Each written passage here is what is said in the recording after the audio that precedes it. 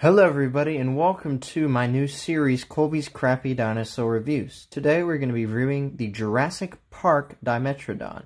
Now this is not a dinosaur, this is actually a prehistoric reptile from the Silurian period. And I'm going to be reviewing each of my Jurassic Park figures in the order that they are. This is JPTOYS. This was the first figure in the Jurassic Park toy line from 1992 and 1993. This Dimetrodon has been repainted several times. I do not have any of the alternate variants of it.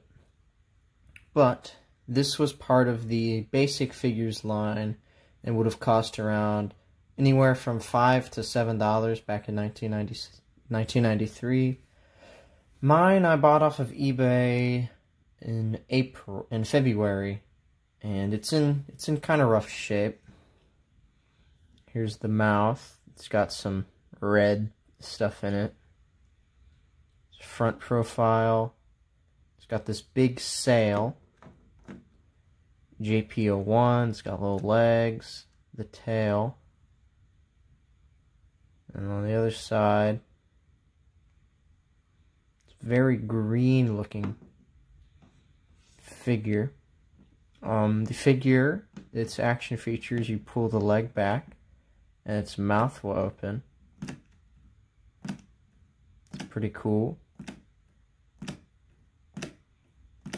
Usually doesn't work, so I'm surprised it's working on film.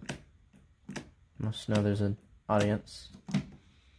The figure has articulation in the legs. Each leg can move back and forth. This leg right here moves. This is the leg that activates the jaw feature. You push it back and the mouth will open. But it also moves. And then this last leg also moves. There's articulation in the jaws where you can open it up.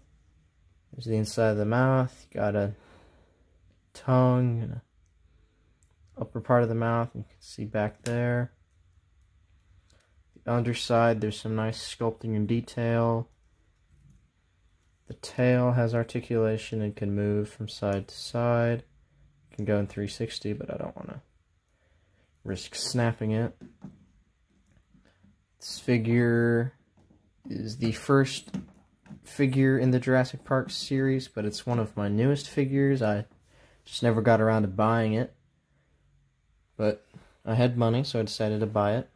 You got this nice, pretty green on the body, then you got a darker green here, and then yellows on the sails.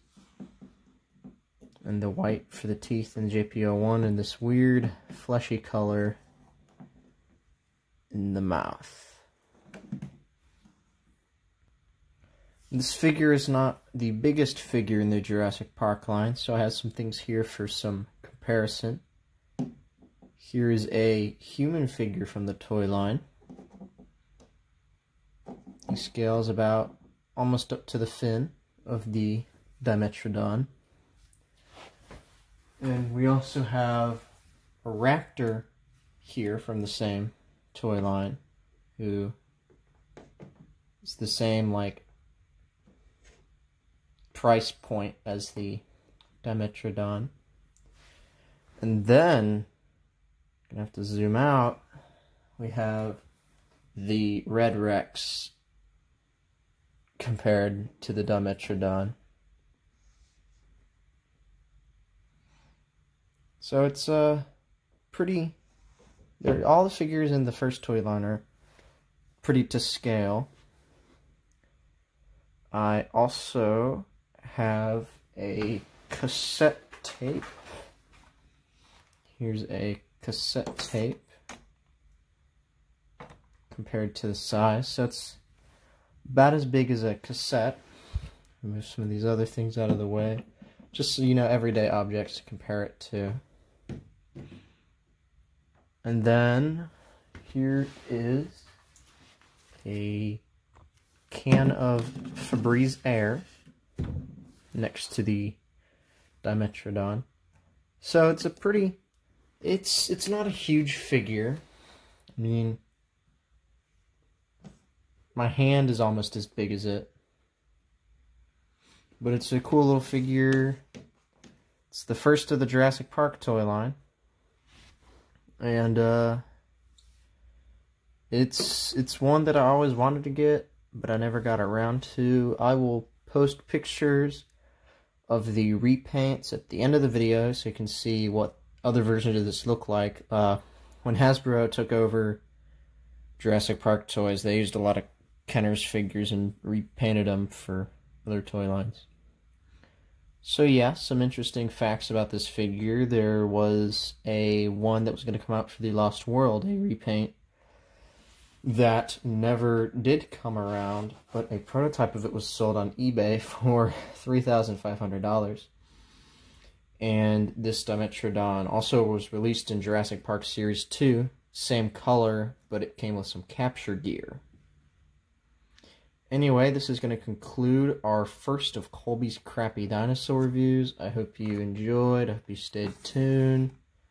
Hint, hint, nudge, nudge right there for my other series.